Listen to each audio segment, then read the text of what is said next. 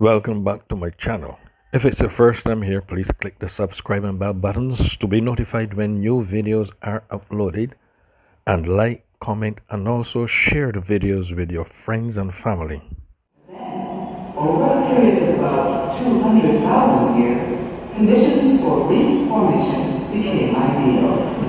Prolific coral growth took place in the relatively shallow waters that surrounded ancestral Barbados.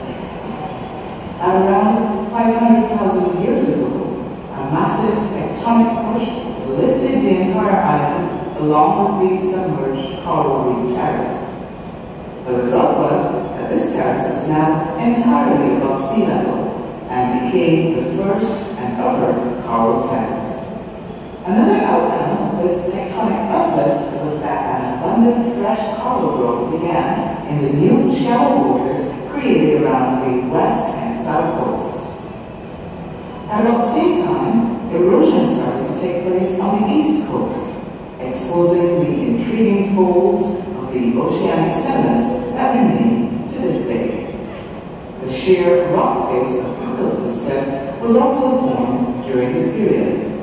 Further geological developments were that the heavy tropical rains started to carve gullies and erode subterranean caves. Over to your right, you have the stream, and down this waterfall, the stream, it will not be due to the surface. This water, let me explain what's happening. So as the water seeps through the soil, it will eventually make its way through the limestone. As it gradually goes through the limestone, it will cut the path, starting as a narrow passage, then bundling, to eventually creating a passage or stream. So guys, if you were to follow this stream, it will probably lead you to a higher end. I'm going to let you use your imagination for that one.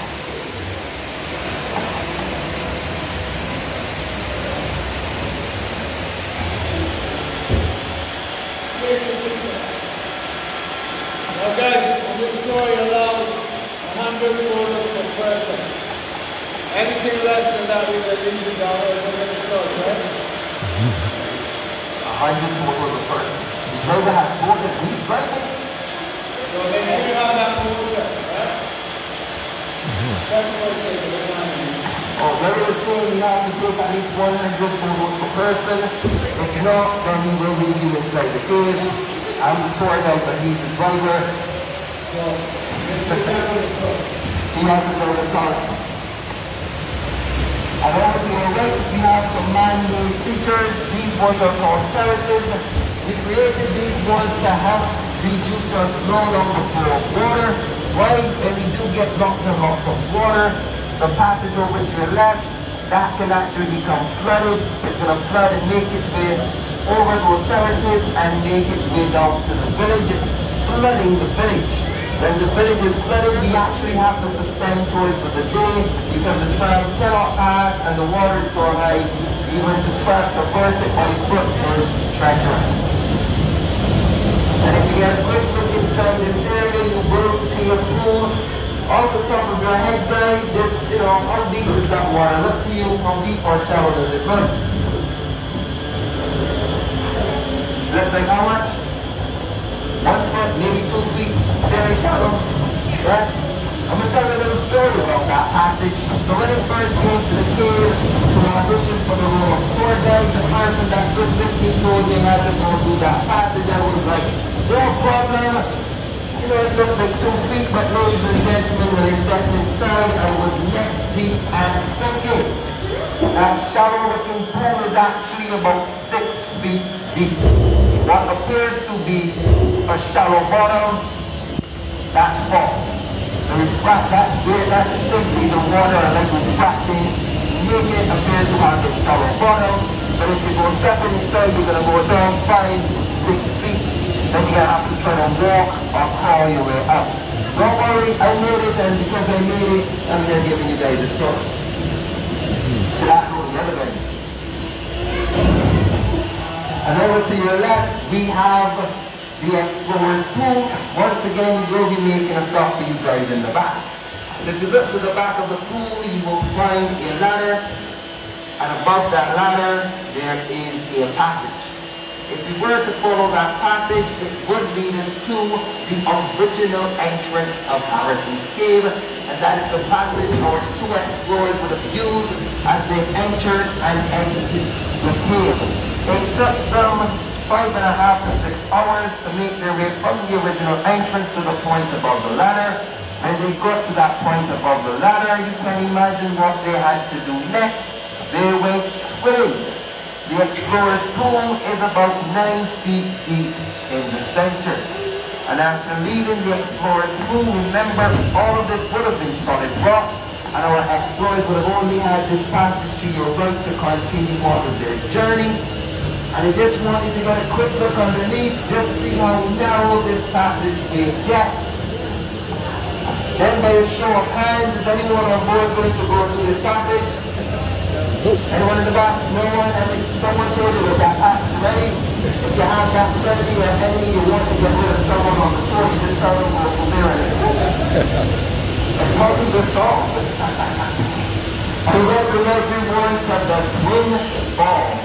Now, who said Barbados does not have any waterfalls? We got two right here. So the waterfall on your right, this water is coming from the explorer's pool where we just passed. The waterfall on the left, this water is coming from the rotunda by the village. Below the two streams meet, they combine and make their way down. Before the end of the tour, you will see where that water leaves the cave. So guys, after the explorers left the explorer's pool, they would have ended up above the passage to the right. When they got there and they saw that second stream, they became really, really excited, because in a cave where two streams meet, the path and changes. Ladies and gentlemen, this is for the way to down the great hall, the lower level. This chamber is 100 feet high and 150 feet wide. In the past, it was once flooded with water, when it was our formations of stalagmites as well as stalactites. They could not have formed. They only became possible once the land rose in relation to the sea level. And guys, if you look above me, you'll find a lone formation that appears to be wearing a top hat and a cloak. To the back, we have two larger formations that look like organ pipes, and for that reason, we often call this area the cathedral. However, after not having a year and a half of popover or any sort of partying, when I look up here, what I'm seeing is in fact a party. We got the bartenders at the back. You got people here dancing. Of course, you know this is Kaduma weekend, so you understand how we're working with. And of course, up here we have our performer. Can you guess what I'm thinking about? You're supposed to start singing at this point then. What's the song? We can either sing under my umbrella, ella, ella, hey, hey. But of course, if you're singing so good, I gotta sing this is a Latino ride. Bruce Lee Almighty. And guys, remember we're now about to enter our natural passageway, so remember to keep your hands, your legs and your head inside the tram. We can tell the difference between the natural and the man-made passages, because the natural passageways are more rounded or circular, while the man-made is more square or rectangular. And if you take a look over to the sides of the walls, you will see a white deposit. To some of you, it may look like ice, but of course to the children, they may be seeing some form of ice cream, snow cone, slushy, something very edible and sweet, you know, just to taste the tongue. But please remember, do not touch it and do not bite it. This substance is calcite. It is as hard as rock, and you probably will break a tooth. And it has no taste. Literally tastes like rock.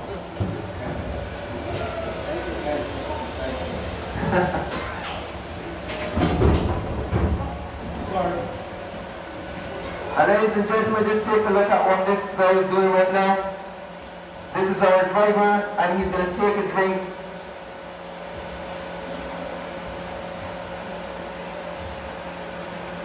He is drinking the water actually coming from the ceiling. So the water falling on you is actually quite harmless. As I said, it is nice and filtered, so you can drink it. This look at him. How old does he look like? And he's still here doing tours. He looks like 100. But he's moving like he's 50. So just remember.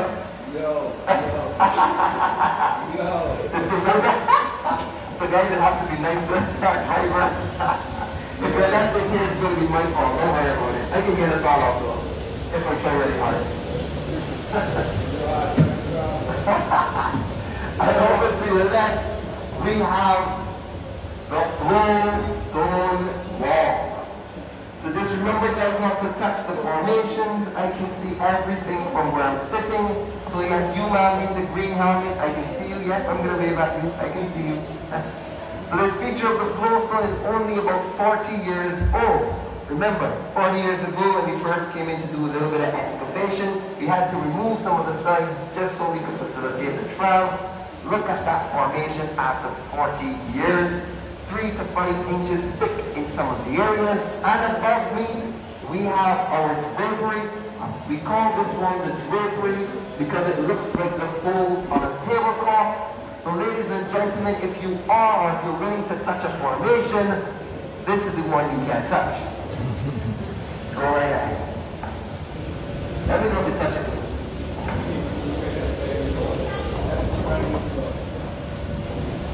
And guys, I just want to use your imagination one final time and tell me what you see when you come into this area. What will these formations look like? What do they remind you of?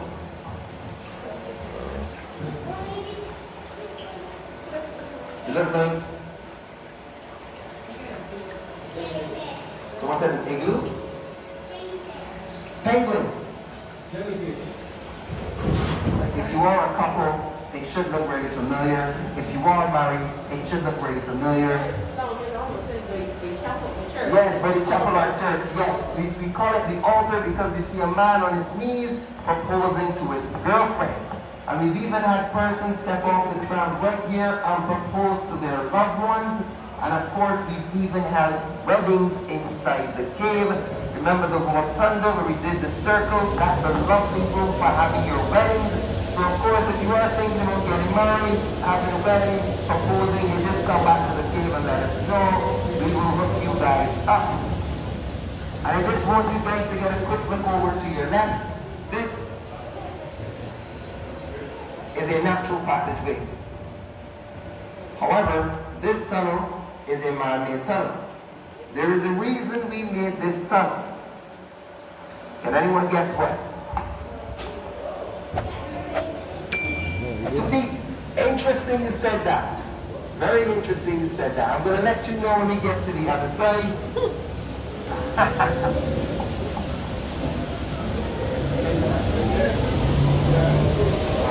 But before that, ladies and gentlemen, I want to try a little experiment with you. Can you please turn off your camera?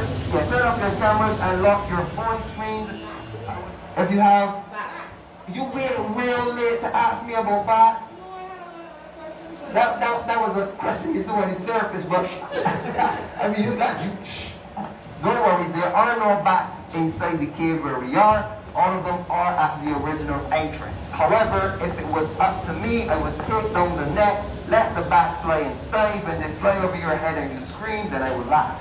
So right over to your left, that is the mirror lake. So go ahead and take your photos. If you're taking your photos, turn the flash off for best results. Is it not a beautiful sight? The way there's just a blue cast on the bottom, then we have the tiny droplets of water rippling on the surface. Doesn't it make you want to take your shoes off and go running inside? Right? Yes, of course, but that will be the end of you. Let me explain. Below that seemingly harmless 2 feet of water is about 6 to 8 feet of silt that acts exactly like quicksand. Which means if you go running across, you're going to go down just as fast. And we estimate it will take about 6 persons to pull you out,